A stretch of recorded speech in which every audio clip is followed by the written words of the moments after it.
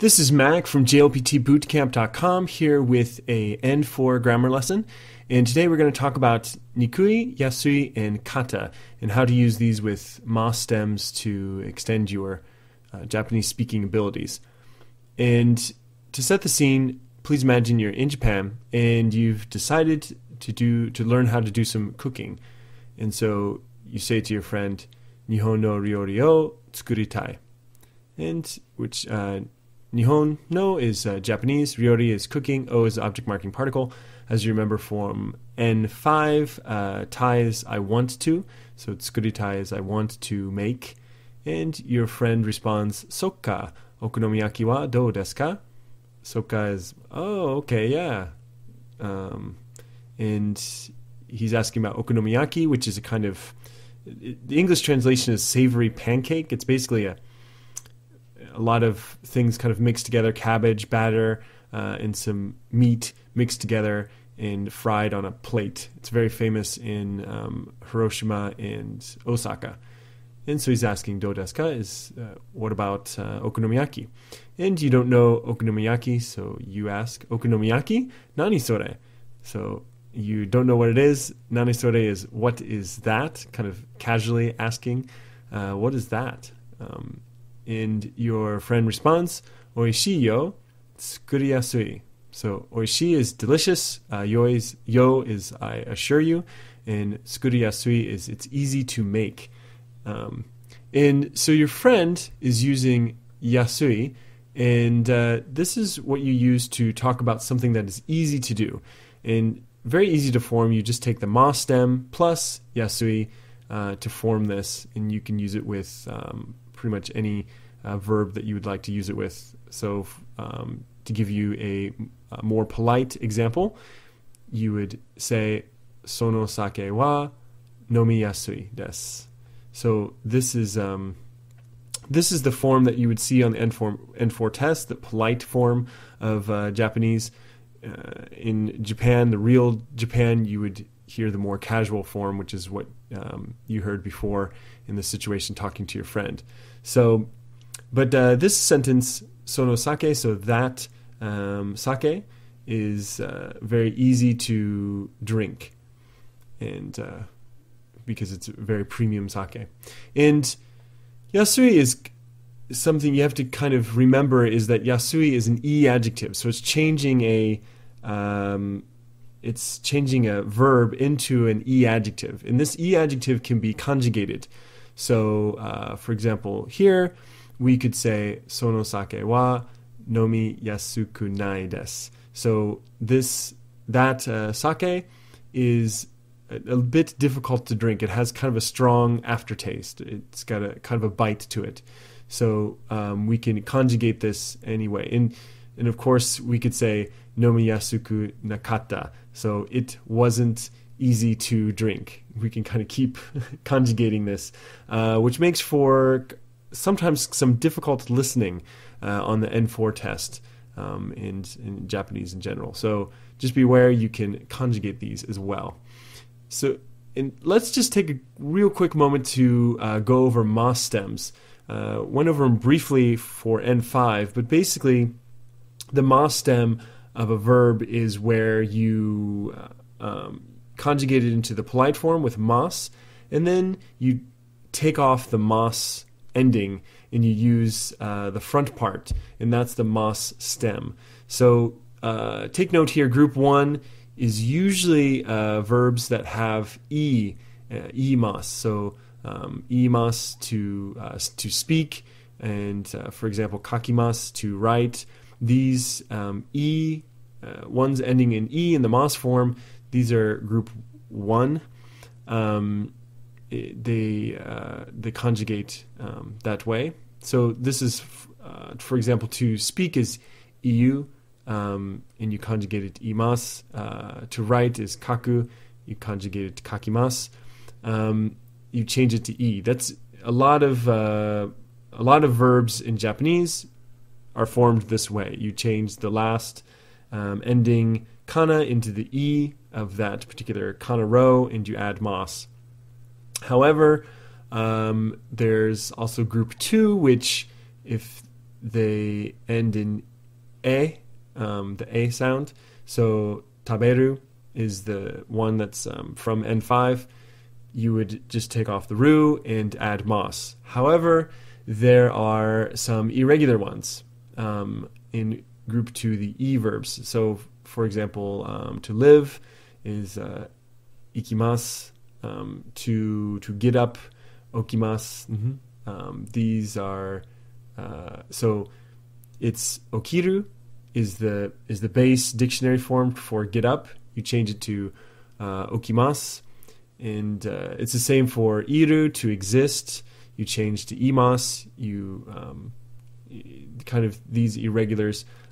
Take note of these. These I have the whole chart in the PDF for this level and for available at the premium site.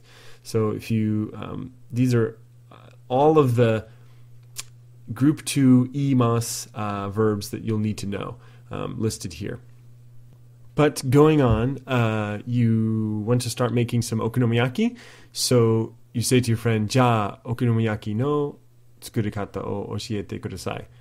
And ja is well. Okonomiyaki is, again, that savory pancake. No is linking this noun. Okonomiyaki is a noun, linking it to tsukurikata, which is also a noun. So you want to know tsukurikata is the way of making. And so you want to know the way of making okonomiyaki. And that's how you link these two nouns together with that no particle. And o is the object marking particle. Oshiete is to teach, to tell me how to do. And kudasai is please.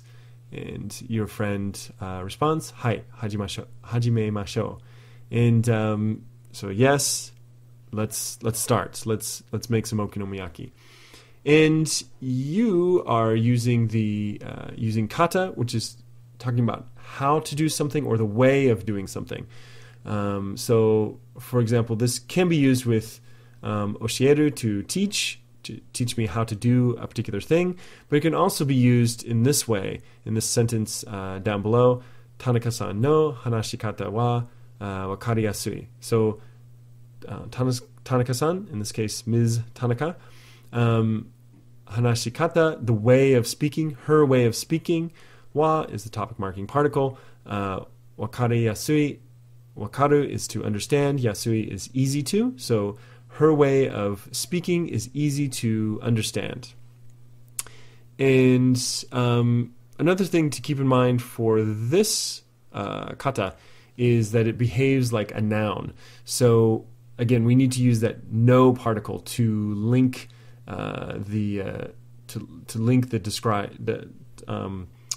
to link a noun in front of it.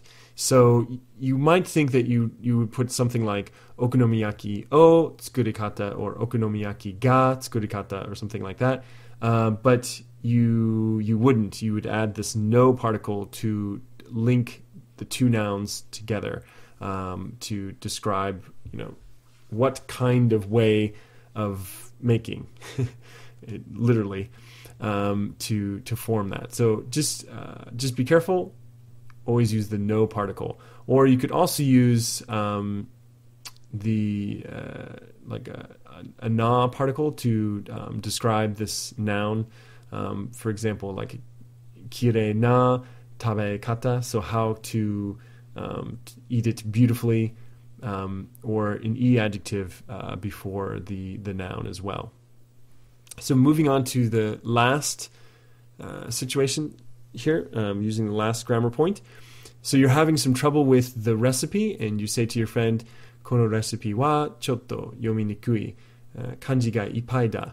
So kono recipe wa, so kono is this, recipe is recipe, of course, wa topic marking particle, chotto is a little bit, yomi is read, nikui is difficult, so difficult to read. It's a little difficult to read. Kanji ga ippai da, so kanji, Chinese characters. Ippai, there's a lot of Chinese characters, so I can't read these Chinese characters. Your friend says, "Shinpai shinai de watashi ga oshieru yo." Shinpai is to worry. Shinai de is please don't. And watashi ga, I. Ga is the subject marking particle. Oshieru is teach. And yo is I assure you. I tell you that I'm going to teach you. And you respond, arigato. So, oh, thank you is your response, of course. And you are using nikui, which is what we use to talk about something that is difficult to do. So ma stem plus nikui. For example, sono kanji wa aboe nikui desu. And again, pretty simple. Just take the ma stem, add nikui to make difficult to do, or not apt to do. So you can use this for another, like for example, kaware yasui is easy to break, for example, or easy to break down. It's apt to break down. It tends to break down. Nikui is the opposite of that. It tends not to do this. So hopefully you got all that. Let us take a real quick pop quiz. How do you say this in Japanese? I totally don't know how to use this machine. I totally don't know how to use this machine. That in Japanese would be kono kikai no tsukai kata wa zenzen wakarimasen. So kono kikai, this machine, tsukai kata, the way of using, zenzen, totally, and wakarimasen is don't understand. And next one, it's difficult to study while listening to music. It's difficult to study while listening to music. So that in Japanese would be ongaku o kiki nagara benkyou wa shinikui desu. So ongaku, music, kiki nagara, while listening. Benkyou is studying, and shinikui is difficult to do. And last one here. Cheap cell phones tend to break. Cheap cell phones tend to break.